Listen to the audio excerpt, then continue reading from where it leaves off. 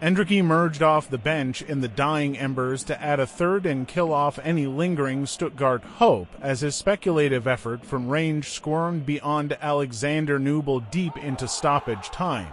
Carlo Ancelotti's defending champions looked disjointed at times as their star-studded attack takes its time to properly gel, but the Madrid faithful got to see their new star striker find the back of the net on his Champions League bow in the famous white shirt. Antonio Rudiger to the rescue, Blancos labor to victory despite Kylian Mbappe and Endrick grabbing Champions League debut goals.